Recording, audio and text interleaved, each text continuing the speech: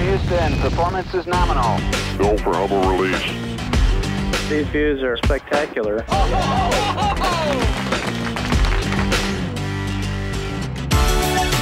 You like this, Houston? It's firm. Right now, 380 miles above the Earth, a multi-billion-dollar eye in the sky is circling our planet in hopes of answering humankind's most fundamental question. Are we alone in the universe? Join me as we go behind closed doors and to the outer reaches of the cosmos with NASA's Hubble Space Telescope. It's about the size of a school bus. On Earth, Hubble weighs more than 12 tons. In orbit, it weighs nothing at all. Hubble has really, I think, revolutionized astronomy in the latter half of the 20th century. Since it was deployed in 1990, we've spent $250 million a year to keep it up in space. In that time, Hubble has traveled nearly 2 billion miles and sent back nearly 500,000 pictures. It is the most productive scientific platform ever in the whole field of science. Putting a telescope in space gets around the biggest problem with looking at the stars from Earth, the atmosphere. Astronomers say stargazing from land-based telescopes is like birdwatching from the bottom of a swimming pool. Our vision is blurred by the atmosphere. Hubble is above all that. Hubble has produced amazing and incredible images. A swarm of ancient suns, colliding galaxies, the glowing remains of a dying star. Truly, it's pioneering new science. And I also like the fact that even if you're not an astronomer, that the beauty of the images and the sense you get of where you are in the universe and what the universe is just so profound. When you see that picture, what are you seeing? Boy, that's really cool that we could do that. And we have got an unbelievable picture from the elbow camera right now.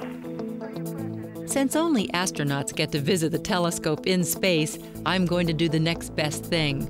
I'll go behind closed doors to meet the people who operate Hubble and download its remarkable images. My first stop is at Goddard Space Flight Center, just outside Washington, D.C. The Space Telescope Program Manager is Preston Birch. If Hubble so much as hiccups, he's going to know about it. Operations room, this is where the flight operation team lives and operates the Hubble. How far up is the Hubble? Hubble's approximately 380 miles up. And how fast is it going around the Earth? 17,000 miles an hour. It's about the same as going from San Francisco to New York in about 10 minutes. Power for the instruments on board Hubble comes from huge solar panels. Go. Critical commands that aim the telescope, control those instruments, and keep it healthy are sent from this mission operations room. GSM running GSM on 37. That's good. All right. Since the Hubble is in constant motion, here at the control center, technicians and engineers work in shifts around the clock to keep the telescope focused and functioning. Can you take a look at the high rate switch, please? Pointing the telescope has been compared to taking a picture from a Ferris wheel, one that's going thousands of miles an hour. But Hubble has the technology to do it. Everybody knows that when you hold a camera, you've got to hold a camera real steady. Okay. Hubble is the steadiest of any. We were standing here in Greenbelt, Maryland. If we were holding a laser pointer in our hand and a friend of mine was in New York City holding a dime, Hubble Space Telescope can hold the camera so steady it could keep that laser pointer on the dime. There's no live image from the Space Telescope. The pictures are downloaded as a series of numbers. That's what I'll be doing. I'll get to talk to the telescope, so to speak. My job is to send a command that tells Hubble to download a new image stored in its memory. It's kind of like hitting the play button in space. Engineers here call it a data dump. There's like a finite time, right, that you can actually retrieve this information? That's You're on a right. countdown right now? Hubble Space Telescope is real busy now. It's taking lots of pictures. If we don't get this data off, then there's not room for the next data to be taken. In fact, this data would be overwritten and lost. Even though my task was to simply type a string of letters and numbers, I started to feel the pressure to get it right. Nothing goes to the telescope without someone else looking at it and making sure it's right. And making sure that no one person can make a mistake. Exactly. There's no room for mistakes in a $250 million a year program. You got it. I can appreciate that.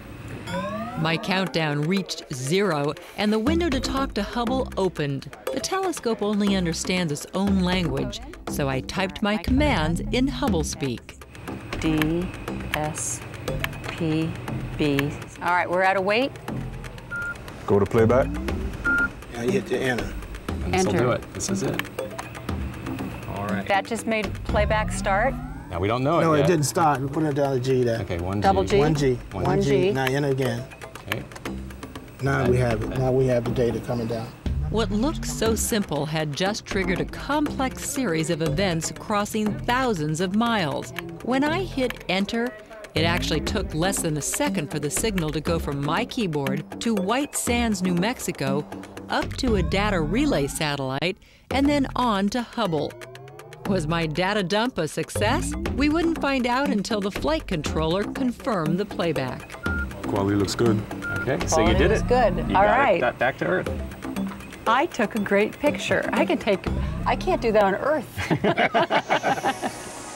Days later, when the data was processed, I found out that my picture was a group of stars outside of our own Milky Way galaxy. 50-million-year-old stars, 168,000 light years away. As humble as it looked, that's just how every spectacular color picture starts out, in black and white. Joan, this is something that's never been seen before. This is an image that was taken with the Hubble telescope, and this is a picture of a star that has exploded. But stars and galaxies may not look exactly like the pictures we see. Each color does represent a different type of matter. That's a science. But the way Lisa Furtari interprets those colors is an art. I put together a color image that is something that hopefully is stunning, something that captures the imagination of the scientist who says, wow, I didn't realize that that was going to look like that. It captures the imagination of the public to say, I didn't realize things looked like that out there. The light from this star took 2,000 years to get here. So even though Hubble just took the picture, what we're looking at is already 2,000 years old. How excited do you get about what you are able to see here? I feel so lucky with my job because you're looking at stuff it's like art. It's like painting, but yet it's all coming out of scientifically real data. These stunning images have tickled the imagination of stargazers around the world.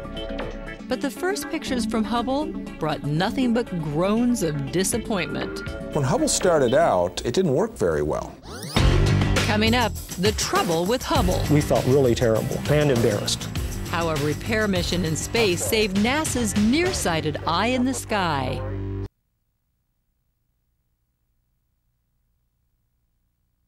Joan Lunden continues here on A&E. The images from the Hubble Space Telescope soar above those from ground-based observatories. Its vantage point above the atmosphere makes Hubble a one-of-a-kind telescope. I think it has surprised everybody how powerful of an instrument it has been. You can't publish a paper in the field of astronomy without using data that's come from the Hubble Space Telescope. NASA began drawing up plans for Hubble in 1972, but astronomers dreamt about putting a telescope in space since the 1920s. The first serious proposal came back in 1946, long before we had a space program. And everybody, I think, from scientists all the way to ordinary folks on the street, were really anticipating this. It was, in a sense, the same as anticipating a person setting foot on the moon for the first time. The telescope was named for Dr. Edwin P. Hubble.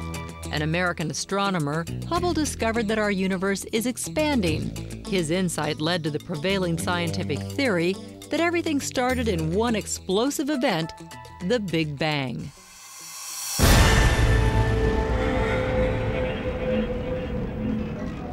And liftoff. First scheduled for launch in 1986, the Hubble Space Telescope was put on hold when the space program suffered a tragic blow. Challenger, go at throttle up. Roger, go at throttle up. The Space Shuttle fleet was grounded following the loss of 7 astronauts and the Shuttle Challenger. NASA had to rebuild and rethink. Meanwhile, Hubble was earthbound in expensive cold storage. Go.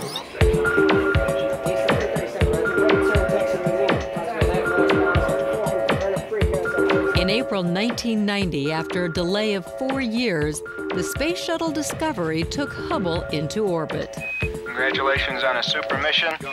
Okay, thank you, Steve. It was great fun. There is no question that the Hubble Space Telescope has changed the course of history. But shortly after it was launched, many in the scientific community considered it a $2 billion failure. Ordinary people and scientists were expecting that the first time we pointed Hubble to an object in the sky, miraculously we would see this beautiful, clear image unlike anything it had ever seen before.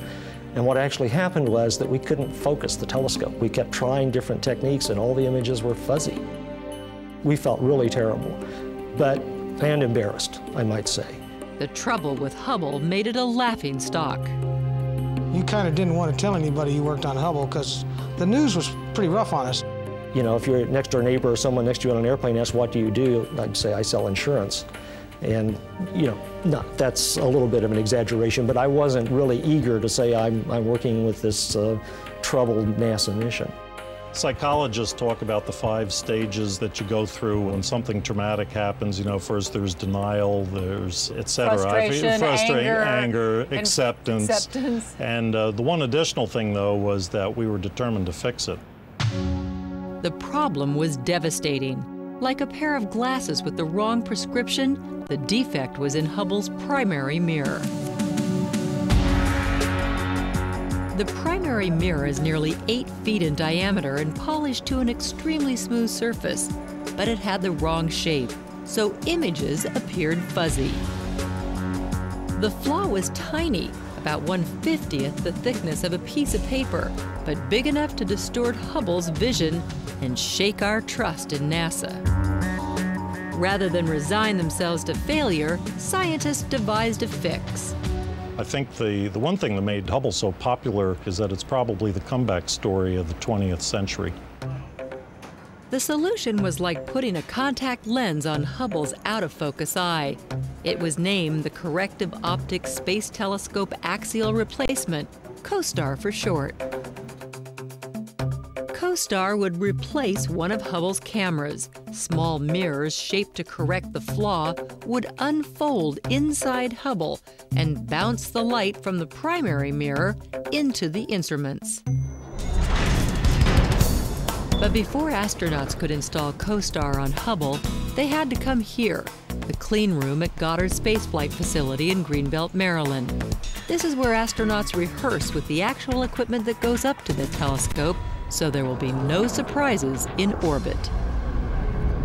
The smallest speck of dust could ruin the telescope, so this room is 1,000 times cleaner than a hospital operating room. One entire wall, 89 feet tall, is made up of special filters that remove the tiniest particles from the air. Russ Wernath took me behind closed doors and through the ritual everyone must complete to get into the clean room. All right. First thing we do is have to clean our shoes. The scrubbing starts at the bottom. Everyone's shoes go through a cleaner. Sticky mats grab bits of dirt off your soles, and then you have to step into the ultimate blow dryer. This is an air shower. It feels a little like being in the hose of a big vacuum. All clean. The height of fashion in the clean room is what they call the bunny suit. From the hood to the jumpsuit, booties and mask, nothing is left uncovered. With all this stuff on, I felt more like a doctor headed into surgery than an astronaut going into training. So this is the clean room. Yes, this is actually the largest clean room in the world. The clean room holds what they call high-fidelity mock-ups of the telescope. That means they are as close to the real thing as possible. So up in space, the astronauts have to go up and open doors like this, just like we just did? Exactly like we just did. What do they tell you when they come back about what it's like working up in space? Well, perhaps the biggest compliment I get in my job is that they tell me that it looked exactly like they saw it here in this room. Do you ever wish you could be up there yourself doing it? Always. Yes? I go in a heartbeat. And we have liftoff. Liftoff of the Space Shuttle Endeavour on an ambitious mission to service the Hubble Space Telescope. Installing the corrective optics would be like doing eye surgery on Hubble. Houston, it's really big. In fact, the scientist who planned the spacewalk was a surgeon before he became an astronaut, Dr. Story Musgrave. Musgrave is known as a no-nonsense perfectionist. Around NASA, they called this veteran spacewalker Dr. Details. In ways, I suppose I was exasperating to be around, but the beauty is in the details. And so my focus was on being the best I could during spacewalks, making every single move to perfection, running every mechanism to perfection. Even after months of training, the outcome of the mission to install CoStar and fix Hubble's vision was still in doubt. It was said that the future of NASA itself was on the line. NASA told people we were going to fix it. The media asked me, how's it going to turn out? I said, it's a drama. Wait and see. I said, I don't know how it's going to turn out. 3.5 years after Hubble went into orbit, Musgrave and 3 other astronauts embarked on the most ambitious spacewalk ever planned.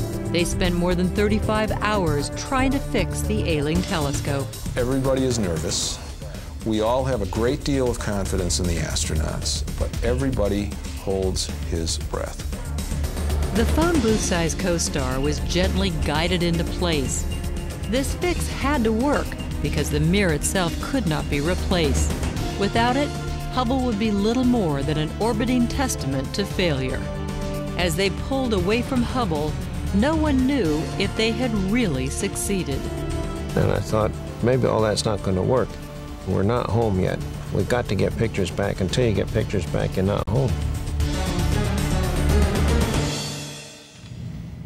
For 10 days, scientists anxiously awaited the first images that would tell them if their mission was a success or not.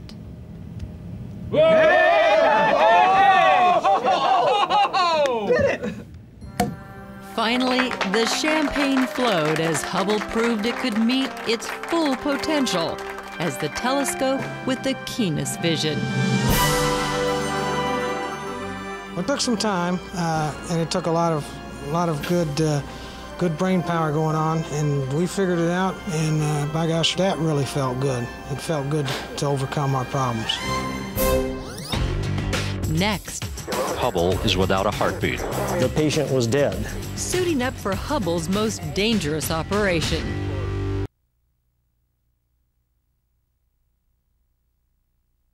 A&E.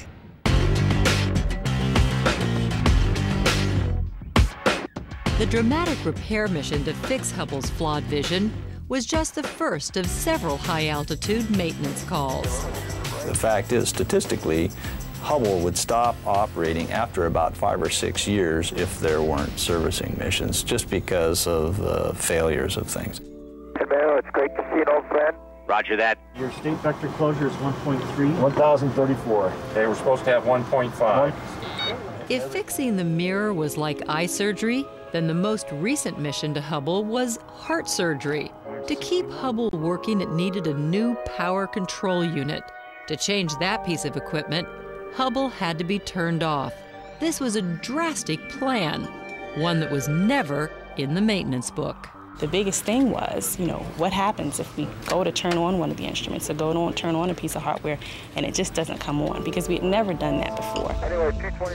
This mission was made even more difficult because more than 30 connections had to be made in a tight space at 0G. Joan, this is a full-scale model, very accurate model of the power control unit. This is the actual unit that the astronauts train with all the time. In the clean room, I experienced the challenge the astronauts faced. I'd have to try to complete the connections wearing the same bulky gloves they used in orbit. There's hardly any space back here. The gloves take away your sense of touch, and they're so big it was hard to reach in, hold the connector, and still see what I was doing. It's not an easy job because it's so tight and there's so many connectors. It's just incredibly hard. And I mean, I can't imagine doing it weightless. Trying to get to the topmost thing, but there's just not enough space around this large cable here. On the 5th of March 2002, for the first time, Hubble was completely shut down. This is Mission Control Houston. Hubble is without a heartbeat. And also, when you do that, the spacecraft is going to get cold really fast. With the power off, the astronauts worked against the clock.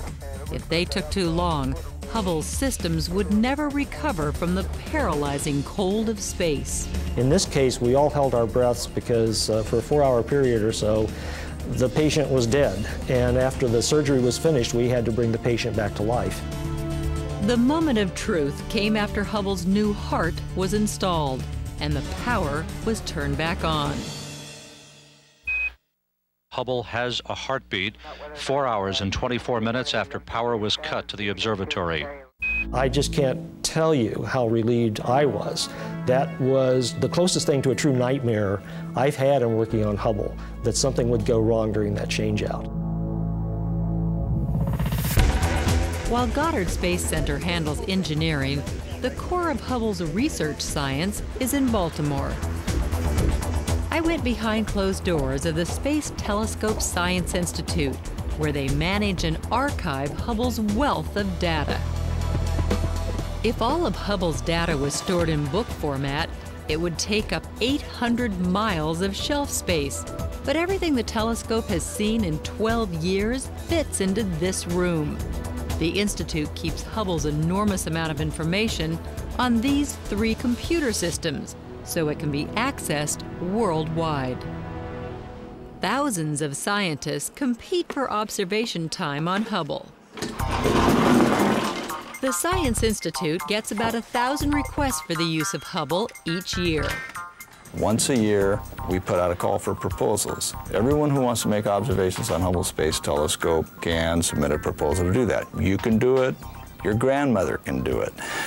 Everyone gets an equal shot. It's a public facility. These folks are here 24/7. A panel of nearly 100 scientists whittles the list down to the most promising requests. In fact, last year, we got more than 10 times as many requests for the telescope time as we could put out. Discoveries made with Hubble have changed the way we look at our universe. Hubble proved the existence of black holes, and because of it, we have a better understanding of the life cycle of stars and galaxies. Just like the car you drive, Hubble will eventually wear out. Its mission is expected to end in the year 2010. Hubble will be replaced by the next generation space telescope, which will be even more powerful. With it, astronomers hope to see to the very edge of our universe. But what will become of Hubble? The scientists that have nurtured it for so many years would like to bring it home. Well, we're going to bring Hubble down. We're going to go up and retrieve it the same way we launched it, using a space shuttle. And then the shuttle will bring it back to Earth, and we'll put it in the Smithsonian in the Air and Space Museum. So what can we find in these images from space? And why do we look to the stars? I think it's the human psyche. We're explorers. What is out there? People want to know, are we alone? Is there someone else out there? The probability that there's life is really very high. They may be very different creatures than we are, but the one thing we all have in common is that night sky. And I think all of us believe in our hearts that somewhere out there is life, and maybe life that's similar to our own. Hubble gives you an insight into whether that's possible or not. I think that's why it's so intriguing to people.